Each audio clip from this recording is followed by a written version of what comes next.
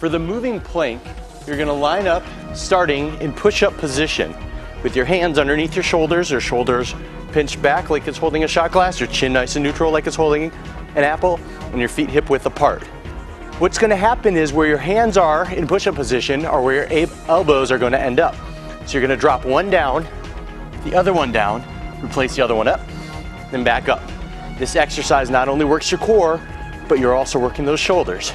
And you're gonna keep that pace fast. Down, down, up, up. Down, down, up, up. Constantly switching one arm, one side at a time.